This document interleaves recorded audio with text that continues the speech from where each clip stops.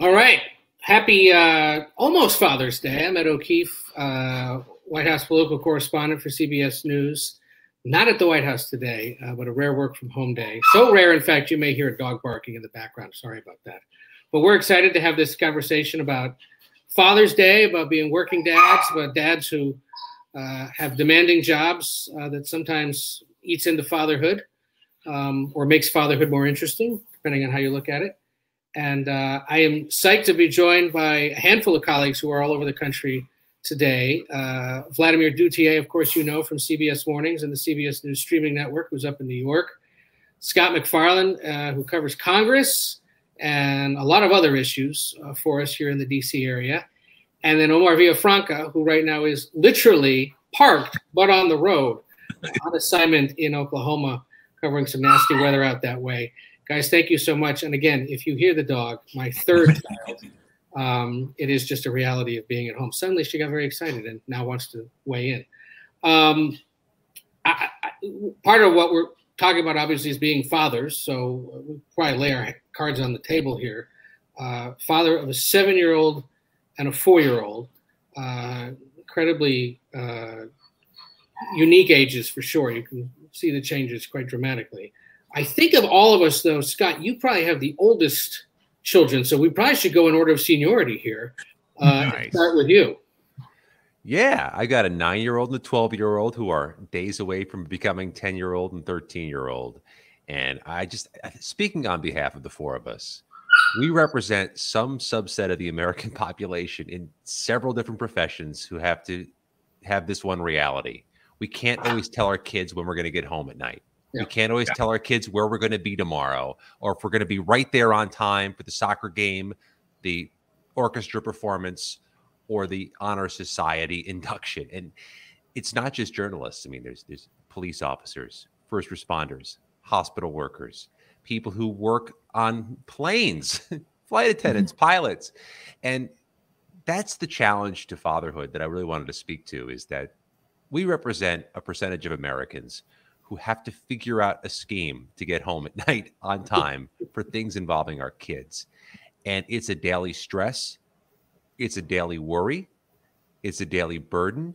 But when we succeed, when we pull it off, it's the biggest joy of the day. It is.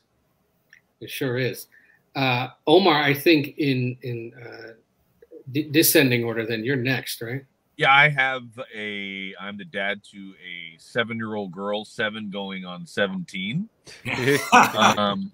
And she is, my wife and I have one kid, and you're right, Scott. It's, they're in activities, and we always want to be there for them. And it's interesting too, because of course, if our kids want to see us, sometimes they just flip on the TV. And what I love about it is the perspective that my daughter gives me. If I'm covering a hurricane or social unrest or whatever story, not some good, some not so good. But there's that unfiltered question. And my favorite is still, after covering a hurricane in New Orleans, it was just, Dad, it was raining outside. Why were you outside? Which I'm sure I know I've asked that question a million times, but coming from a kid, it kind of puts it into perspective. And as important as sometimes we think our job can be in the subject we're covering, our kids are very good at basically saying, like, hey, you're dad first to me. And that to me is the ultimate reset on everything that we do. And so I love having that perspective. You're right, Scott, to go home and kind of reset and be there for those moments is fantastic.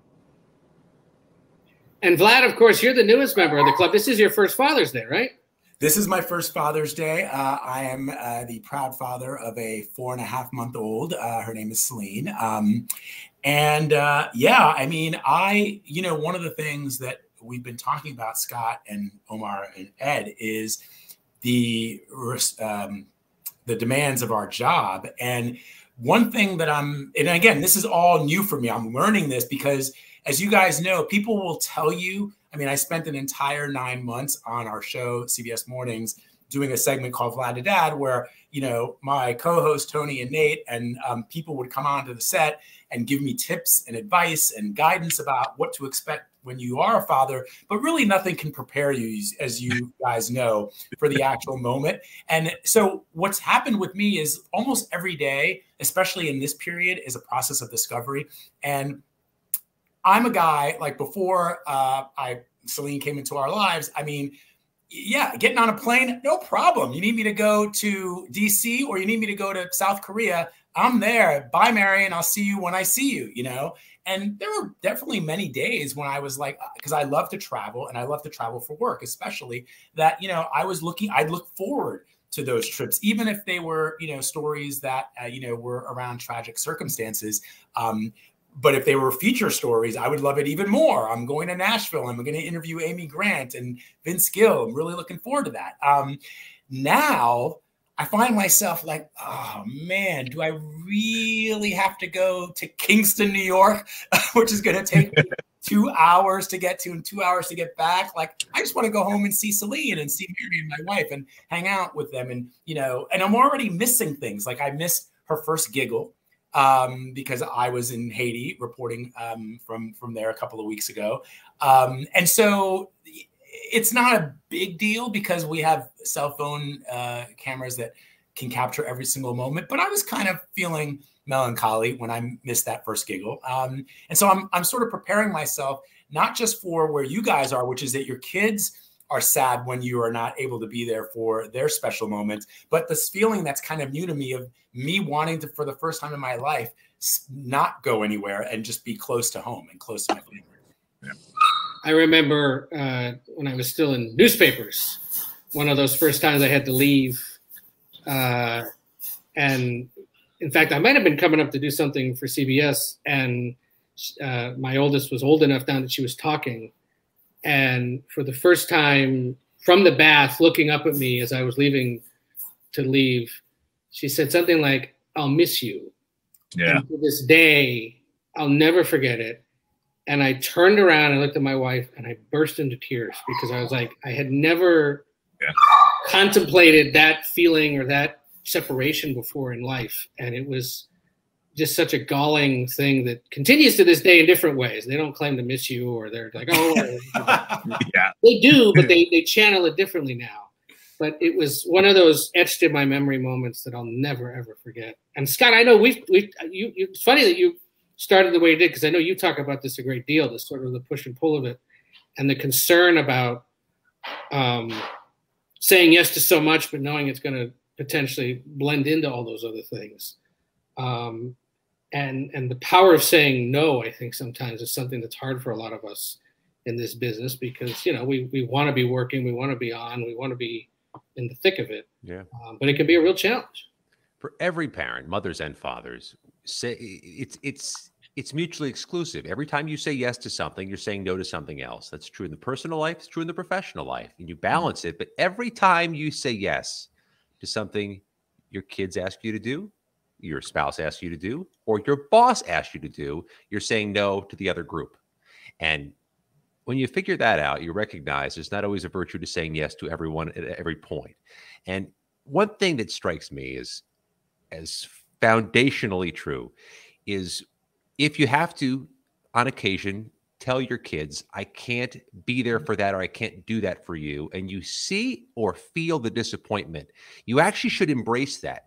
It's when they're resigned to the fact you're going to say no and no longer care or are disappointed, that's when you got a problem. And that's how you find the balance. If you can still, I'm sorry, when you do have to say, I can't be there for that, as long as there's a genuine response of, oh, I was really hoping you'd be there, then you're still in the game. It's when they start resigning themselves to the fact that daddy's never going to be here for this type of thing or that type of thing. That's when you have to change your balance. And ultimately, that's where I try to find the sweet spot. So long as I've got them still in the spot where they really do expect daddy to make most things they're involved with. That's true for moms too. That's true for people in all walks of life. Not saying it's unique to us dads, and not saying it's unique to us dads with unique jobs. But I think that's what you have to be measuring for. That's the barometer. I sometimes try to,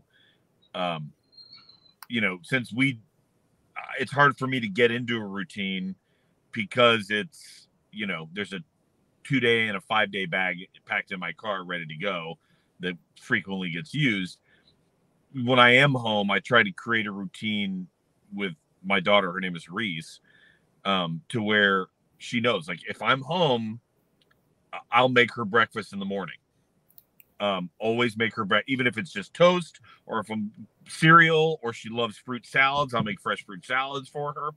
So she knows and she associates that.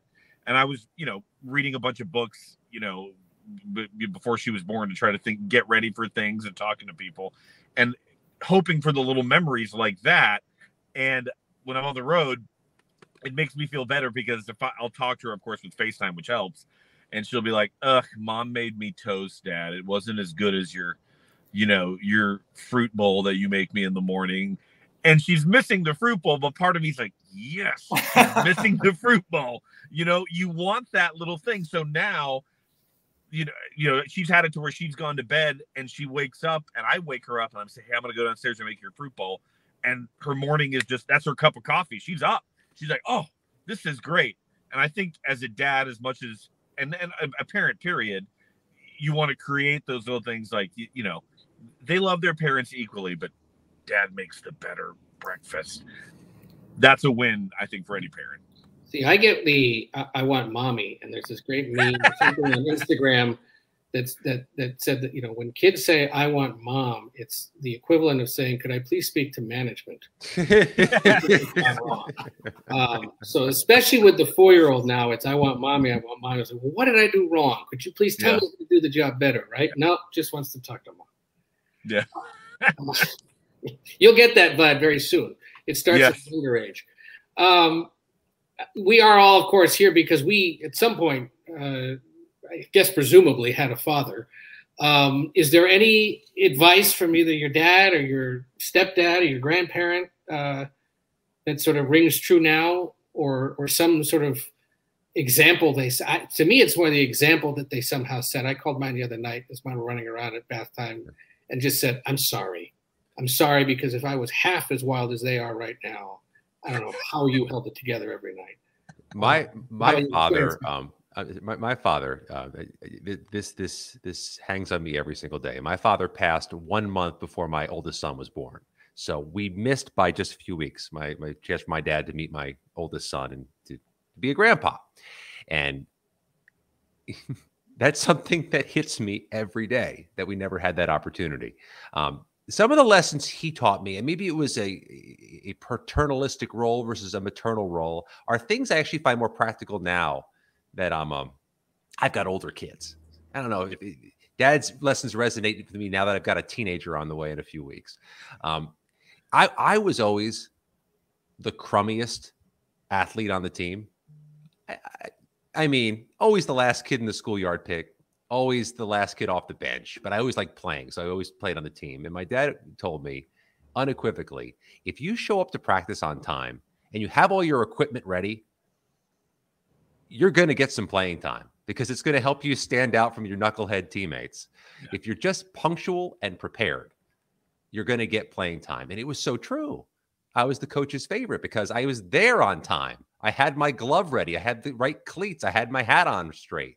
And that is such a metaphor for how to succeed professionally and how to succeed as a dad. As long as you're there on time and you have all the stuff you need, you will be among your boss's favorites and you will be among your kids' idols because you're reliable. And it's a dad lesson that maybe didn't serve me when I had 2-year-old and 3-year-old, or when I had an easier job. But it really serves me well now. One lesson I got from my dad and my mom was, if you want to do something, don't be afraid to fail at it. And, that old, if you fail once, try again. And as a kid, I would get frustrated but my parents would be like, it's okay. I'd say, but I'm failing. It's not working. Keep doing it. You're going to get better. And little did I know they were doing it for 2 reasons: to build confidence, but also to realize that you have to keep going on things. And that's something now I see that lesson with my daughter. She's in gymnastics. And at 7 years old, she's the youngest on her team. I'll brag on her. She was born breech, so she was born doing the splits. She has no problem doing that now. So when she's out there flipping around, you know, it's because she practices. And, you know, but when she would fail and get frustrated, I'd be like, it's okay. You know, you're not Simone Biles yet. You're 7 or you're 6 when she was, you know, starting it. And now she's getting really good at it. And she'll look at me and be like, yeah, Dad, you're right. You know, I had to practice. And I told this one story to my buddies, like my dad group at home. She went to a gymnastics meet and she kept on getting like 2nd place and 3rd place, which is great, but she wanted 1st. So I told her she didn't get a medal. And this was a league where they don't hand out a trophy to everyone. And I told her, well, this week at practice, you need to practice really hard, focus, listen to your coach, and you know, don't give up if you fail. Keep trying until you get it. Well, the next week I happened to be in town and I got to go to the meet and she started cleaning up. And, you know, part of me is like, yes, this is great. She was listening to the lesson, but then she looked at me and she was like, Dad, I really listened to you. And I thought, did I just create Kobe Bryant? Oh my God, is she going to be the worst teammate ever? You know, you wonder about that. You wonder how much they're listening to the lessons that you hope are going to resonate. And when they do, it's a pretty cool feeling. Well, you know, my parents were divorced when I was very young, when I was, you know, 5, and I don't have the greatest relationship with my biological father. And my stepfather came into my life when I was about 11 or 12, and especially in those early years, he sort of took a I'm not here to sort of interfere or to, you know, I was a very sort of sensitive and introverted kid, and a lot of people who see me on television are shocked to believe that. But if you know members of my family, my sister or my mom, they'll tell you how introverted I really am, how I sort of would lose myself in the films that I loved or the books that I enjoyed and the music that I listened to, and could spend hours and even days in that space without interacting with other people. But what and that was part of the reason why I was sort of reluctant to have children. I'm 53, and this is my first, because I just didn't know that I would, or I just didn't think that I had a roadmap to follow in the way that some of you have. Even though my stepfather, but what I ended up realizing is, in the case of my stepdad, he presented an example of what real fathers, in my estimation, are, which are men who may not be there to offer that advice when you're at the Little League game, or even advice on, you know, girls or how to navigate school and friends, but that is there to provide a roof over your head and you know, a meal and comfort when you need it, but not to be intrusive. And I think that was something that I appreciated. And with my biological father, and this is something that I'm very cognizant of, you know, he wasn't in my life all that much after age 6, but the things that I am, those things that I just mentioned, my love of film and my love of books and music, I can absolutely 100% attribute to him. He, from a very early age, would expose me to literature. I remember specifically the Greek myths and how I was fascinated by, at first he would tell me the stories. He would explain why the Greeks believed that here's how the sun is represented by the sun god Apollo. And then when I got to be a certain age, he would go out and buy me children's books about the Greek myths. And even after he and my mother separated and he was still sort of in my life, as I got a little older, he would bring me books and expose me to interesting music.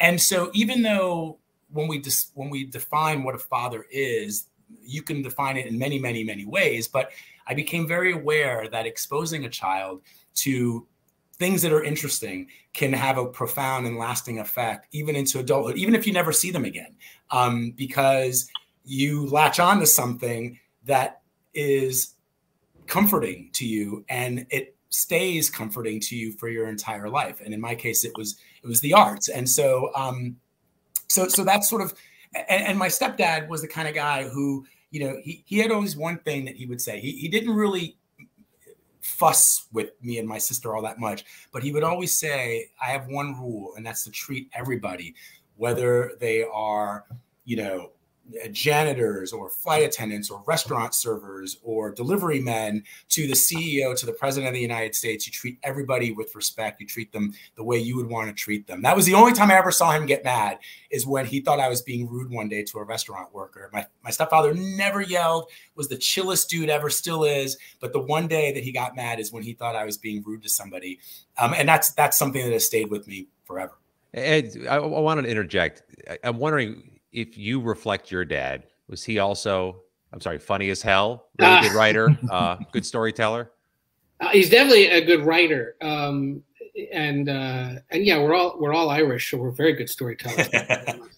But he also, I remember, he's the Irish one, my mother's the Guatemalan one. And I remember the movie Stand and Deliver. Maybe you guys have seen it. Yeah. From back in the day. And at some point when we were really young still, he had me watch it. And because if you remember the movie, Edward James Olmos, who plays the teacher, kept telling the kids you have to have ganas, right? Which essentially means desire or hunger. And so you always have to have ganas in whatever it is you're doing, or you're not going to succeed. And if it's not something you have ganas about, then you probably should go look for something else to do. And as long as you have that, it was the argument, you will make it. So every so often, like, just the word comes back to me, and I can just remember one scene of sitting there watching the movie.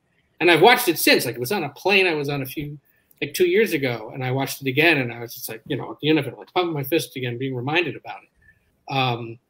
So that's certainly one lesson. And then I just think he talked a lot. He's a Wharton grad, and so he was very career focused, in addition to being a good father and with life stuff. But he always talked about sort of the staircase. It's like, if you're going to do this, and then you're going to get to that, and if you want to get up here to like the 6th stair, what does it take to get to that? And so just kind of always have kept that as well in the back of your mind. Okay, right now you're doing this. That may be the ultimate goal, but as with everything, it's going to take a little while to climb to that spot. And so it's a sense of patience and forward momentum and things like that. But the other funny thing, Vlad, when you said how your dad exposed you to a lot of different things, or just things that you have stuck with you. I often, because I had 2 younger sisters, my dad would get invited to like some kind of business dinner, one of those rubber chicken things. And I would go with him once I hit about 12, 13 as his +1. He just would take me. He's like, well, I've got this seat and Mom doesn't want to go. But what I realize now, and it only dawned on me like a year or 2 ago, that by going to those things at that age, like walking into a room and talking to business people or whoever it was that was the guest of honor at these things, like that kind of a venue for what we do is very common. And it just reminded me, or made me realize recently, that like having been exposed to that at a very young age, like you're kind of more accustomed to being in those settings with people who maybe you have to introduce yourself to, or adults that might intimidate you. But it gave me that sort of ability to speak a little more confidently with strangers or with people you had to interview, maybe in positions of power or influence that I think a lot of other kids obviously wouldn't have had. And that's just kind of a random experience amid so many others, but one that only recently dawned on me. I was like, if I hadn't been going to those like Chamber of Commerce dinners with Dad, it may not have been as easy to get a handle on these kinds of things. I have a question too. Do you guys remember? And this is asking you to sort of really dig deep, but do you have a memory of the first time you were aware of your father? Like the first thing that you can remember, as far back as you plumb your memory, that you say to yourself, "Oh, that's my first memory of." Yeah, I have one. Ever since I've been a little, like, I don't remember. My dad first worked for the state of Texas as a state tax assessor for businesses. So he would travel across the state. I was so young, I wouldn't remember him being gone. Well, and I have an older sister. Well, he quit that job because he saw us growing up and he wanted to be around for it. So my parents started their own business, and they have owned a pawn shop for decades. a mom and pop place. Everybody's so, but it was interesting because we'd show up to the shop and help him close up things and lock things up and clean. And my dad had this blue, we called it the blue car, but I think it was a Colt, like from the 70s, and it was stick, and we would race mom home. We're not racing, we're just leaving before her, and he would make it seem like we're hauling in a 4-cylinder stick car, but we weren't. But it was funny because that was one of my, like, you're right, one of the first earliest memories I have of, and I grew up in San Antonio in South Texas. In the summer, my dad would have a button-up shirt on. Well, he'd take it off, and he'd have a the white undershirt on because it's cooler. And dad in the white undershirt and us racing to get home. He's not speeding. Totally fooled my sister and I. They're both going the speed limit, but I swore we were speeding. And that's, my parents are still alive, but it's still funny because I always remember, like, why'd you get rid of that car? He's like, that car was a piece of junk. Like, I had to get rid of that thing for safety reasons. But I remember him and I remember the car, and I thought they were so awesome. Scott. Yeah, it's more granular and more clear to me the things at a very, very young age my dad did with me in my activities or outside the house. The house is almost like white noise in your memory after a while when you're 3 or 4 years old, but you do remember him being at the family cookout. You do remember him being at your first t-ball game. You remember him being at church or at synagogue that one time where you had the special ceremony. But let me tell you something else. You all three are going to get this in a minute. I remember the first time my 12-year-old didn't want me around anymore because he's too cool for dad. Yeah. And that moment is going to land with you in a certain way too. And you prepare for it. It's coming. And yeah. It may arrive earlier. Omar, for those who have daughters. Yeah, with girls. I got a little extra time because I got boys. But there's certainly like this, there's a certain resonance when he comes home and he's not around the social circle and he sees you again. And you see the little kid again in his eyes and the warmth and the excitement to be together. And that's almost more enriching and rewarding than the feeling you had the first 12 years, where he's always excited to see you. When he puts his guard down and he's a little kid again. That moment's going to stick with you just as much as the first giggle, Vlad, or the first laugh and the first step. What do you think, Vlad? It's funny, as I sat here racking my brain a little bit, I did remember it. There was one that it's a long story, and it was one of those things that dads do wrong, but and it's funny, but it may not be an SFW. Let's put it that way. There's nothing wrong, but just anyway. Yeah. Facebook, go. Yeah. But the one I remember is when he taught me how to ride my bike. That he was holding on to the back of the seat, and you're going, and that feeling is there. And then I was going at one point, and I kind of looked or stopped or started to stumble or whatever, and he goes, "You had it from back there," and he pointed back in the parking lot we were in. I was only just running alongside you, and I watched my daughter do it just last summer, and it was the same eureka moment that a kid has. Such a metaphor too, isn't it? It's such a metaphor for fatherhood. It is. That's what I thought too when I was like, oh, this is what he was doing, and but that was it. It was teaching me. It was a red bike, and we'd taken the training wheels off. We went to the church parking lot, and I went, and about halfway across the parking lot, apparently I had it. And I never, and as they say, you never look back. And I've seen my 7-year-old do it now too. And that's definitely probably the earliest one. No, well, yeah, I mean, that's the as I was saying earlier, I think that even if you have a short period of time with a parent, in this case, a father, things will stick with you. I have memories of my dad teaching me how to ride a bike. I remember, okay, this is the 70s, folks, so things were a little different then, but him putting banana seat bike. Do you have a banana seat? I had a banana seat Schwinn, for sure, which I got stolen at one point. But no, but my father would sometimes sit me on his lap in his car and drive. Forget putting me in the side seat and making me think we were speeding. and no seatbelt. I'm just in his lap, and he's like, "Oh, put your hands on the steering wheel." And I'm like, like this, but he's got his hands underneath it, like steering this way. Would never happen today.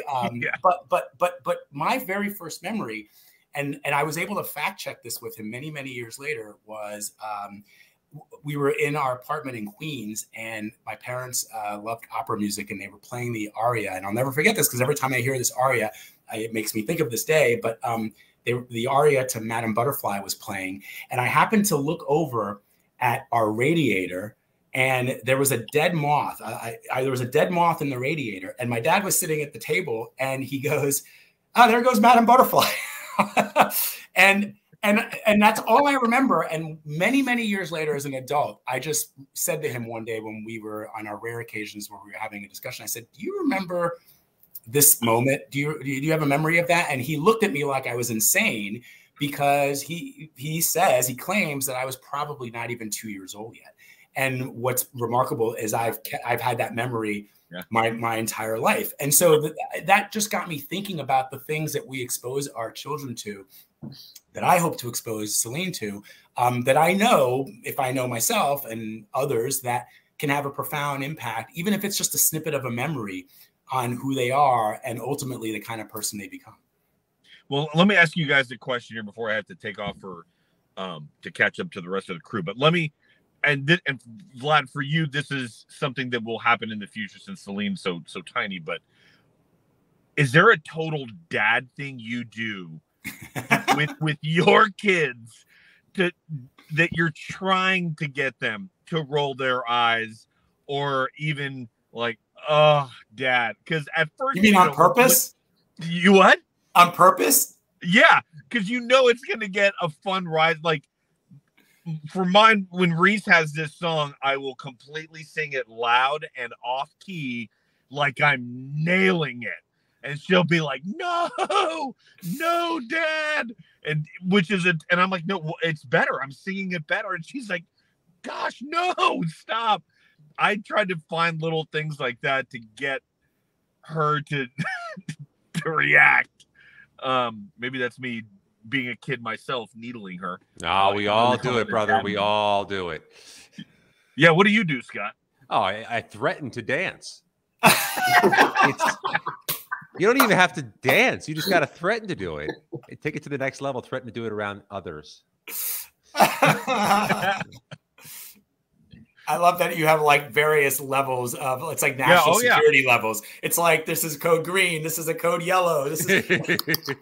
Oh yeah. They're serious. Watch, Vlad, because you're going to be like, all right, that's not getting a rise out of them anymore. Got to step it up.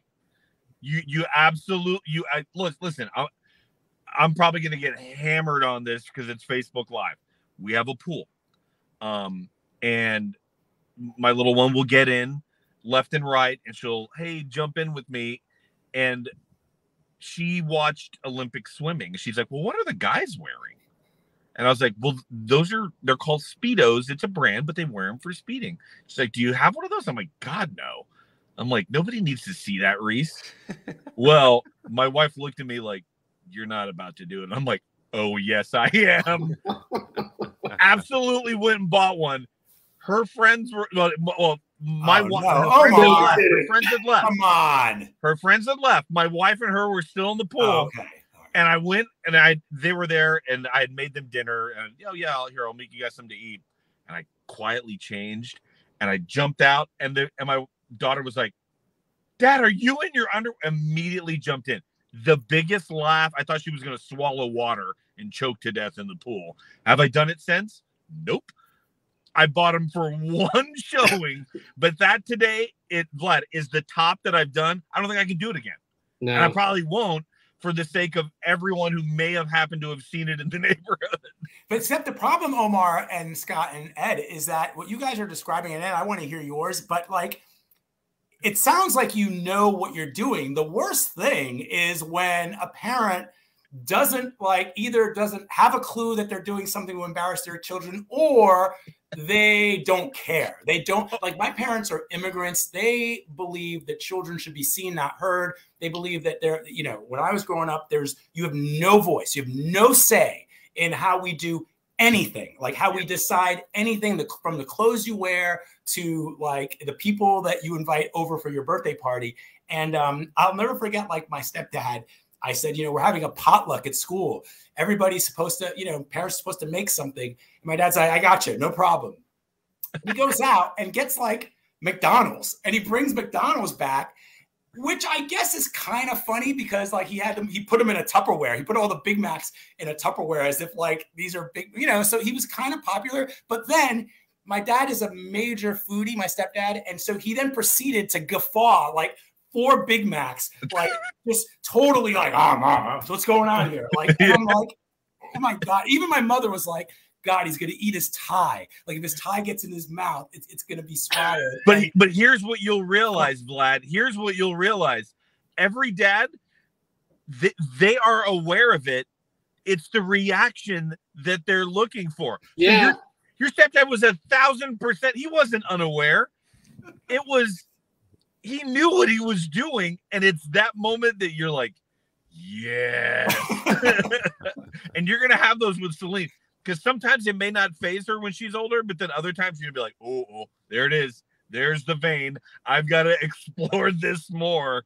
And I tell you, we're going to come back and do this in 10 years, and we're going to have what it is that you are doing. But, Ed, what do you do with your girls? See, I'm trying to think.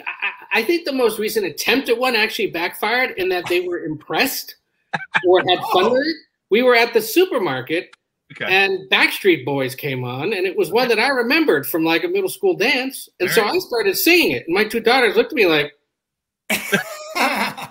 he knows what he's doing. And they actually started to like sing along and like want to learn the lyrics. Were there moves? Were there dance moves in the aisle? It was just I want it that way. But like, you know, so not many moves, but like it was enough that when you're going down the aisle with the grocery cart, a little I want it. So I was totally exactly, and I was totally expecting them to be like, "What are you doing?" And they got into it with me. So I was look at MacFarlane. He's like, "I know it. Now I see it coming. I know it, but I don't want to admit that." Anyway. You are on the road, obviously, Omar, and you are in the evening news this Friday night. So I don't know if you have any closing thoughts, and then we're going to show folks something that Vlad did. And I don't know if we have any questions, but you're encouraged to drop. Well, my closing thought is have fun. None of us are going to do this perfect. And I think as dads, we can't beat ourselves up for that. There's no perfect dad. We're going to make mistakes. We're going to learn. There's literally no manual that is correct on how to be a dad. And as long as we're willing to, you know, like, all right, admit our mistakes and keep on doing with the good things, I think that is the best thing we can do, not only for our kids, but for our sanity. And the one thing I'll add is I like that it's now becoming cool for dads to start helping each other. Women do a better job of that, of having mom groups to get together. But I think dad groups are not a bad thing. I mean, I've got some in my neighborhood, and I'll admit, we'll meet for a little bit of bourbon or a cold beer in the front of and talk like how, strategies on raising our boys and girls better and keeping, everyone happy in the house. I think that is something that we can all do as dads to get better, because the goal is to get better for the kids. Yeah. And with that note, I will see y'all. I've got to keep on driving. Au revoir. Take care. Thank you. Happy Father's Day. Happy Father's Day. While driving. While we load up some potential questions, Vlad, you did something this Friday on CBS Mornings that was quite sweet that we want to show people, since it is your first Father's Day. Why don't you tell us about it, and then we'll roll the tape. Our bosses at CBS Morning asked me to write a letter to Celine on this, my first Father's Day. And it took me a couple of days to agree to the assignment, because I just didn't think that I would have anything to impart, having only been a father for just a couple of months. And also, I think in my head, I started to get into my own head about, I've got a biological dad and a stepdad, and it felt like a thorny road to travel. And so I let it sit with me for a couple of days. And as I wrote some of my thoughts out, I then went back to the senior producers and I said, okay, I think I can do this. And this is the result. Let's take a look. When I was first asked to write a few words about Father's Day as a first-time dad, I thought, what do I know? What can I possibly have to say? I've only been a dad for about 4.5 months. I'm just learning. It felt like being asked to climb Mount Everest when I was still at base camp, just putting on my boots. But then I realized something. 4.5 months, a little over 19 weeks, which means, Celine, your mom, Marion, and I have been your parents for about 735 hours. I have been your dad for 44,100 minutes. The point is that from the very first minute you came into our lives until this very moment, and even before, I've been your dad, your papa. I was there when you took your first breath, and you were only seconds old when I kissed you and whispered your name into your itty-bitty ear. Celine, from the Latin calenus, meaning heavenly. Must be missing an angel. And you were just a few hours old when we had our first daddy-daughter dance, fittingly to Heaven Must Be Missing an Angel. Those lyrics. Missing one angel, child, because you're here with me right now. Yes, Celine, in just 4 months, you've realized that your papa loves music and spends hours singing and playing for you everything from Bach to Springsteen to Coltrane.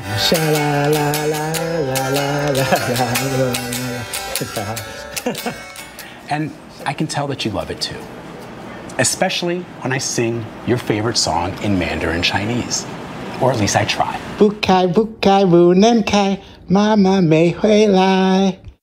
We read together, books in English, books in French, and then Mama reads to both of us in Mandarin, so we both learn together. We go on walks to the park and we search for birds and smell the flowers, and sometimes we do nothing at all. And just when I think that my heart is filled to the brim with love and devotion, you go and do something. You grin at me in the morning when I peer into your crib. You grasp at something. You cry and you reach for me. And guess what? My heart grows yet again. But I have learned something on this, my first Father's Day.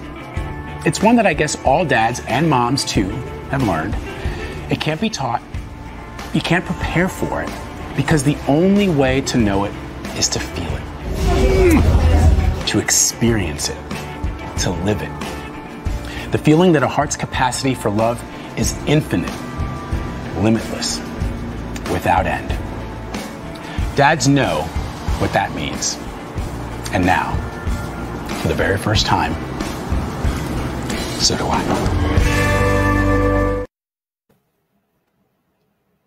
That was fantastic. I'll admit I didn't see it live this morning. So I'm glad I saw it now. And I think that whole point about you don't know until you feel it is totally true. So, yeah, it just put things in perspective. And I think once you sit with something like that with a thought, and this is why you guys know as journalists, I mean, what makes, in my mind, and I'm sure you agree, a good journalist is having good editors, good producers, people who know what you're capable of and what you bring to a story, and in this case, a very personal one. And so I was grateful that they gave me this opportunity to write this letter to Celine, because I don't think that I would have thought to do it on my own. Yeah. Any other parting thoughts as we wrap up? Really like that, and I really like talking with you guys today. It makes me it puts a nice perspective on things, and I appreciate it. Yeah. Well, and when you said something about rushing home from saying yes to something too much, and I thought, okay, I'm glad I'm not the only one. So I think, as Omar said, it doesn't hurt to talk about this stuff. I will, because I told my 4-year-old I would show this. She did bring home her Father's Day card. Oh, it is a popsicle for Pop. Get it? So I love it. There's that. And Vlad, somewhere in this house, I can't find it right now, we have a gift for Celine that we got when we were in Guatemala back in the spring that I owe you.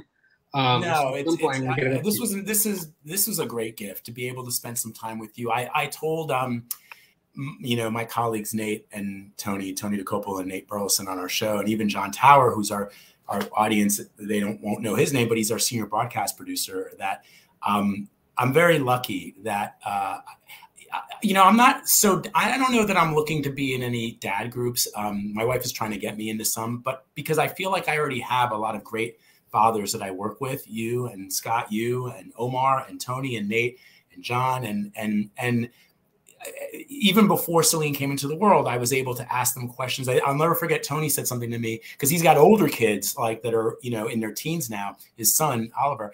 And he said, you know, one of the things that you will realize is that, yes, they are of you and Marion, because they have 50% of your DNA and 50% of hers, but they're their own person.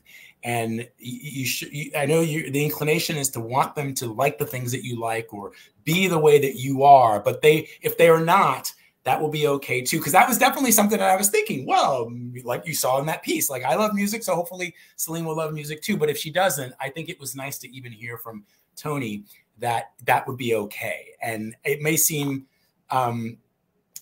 self-evident to some people that, of course, they're not going to be like you want them to be, but I don't think that that is. And so I know that I have colleagues like you that I can always rely on. So I don't really need to be any friend group. I can just text you guys and ask you any questions that I have. And being here with you today is part of that journey. We're lucky in our Washington bureau that there's a handful of us doing this in one way or another at different ages. And you're right, it's a good. You just sort of say it or ask, and somebody will have an answer or some suggestion. So it's a good thing. Well, look, happy Father's Day to both of you guys, and anyone else who's out there who is watching. We'll have to do this again in some way, maybe in person. And thank you for joining us and for watching. And we'll see you on CBS, however you watch CBS.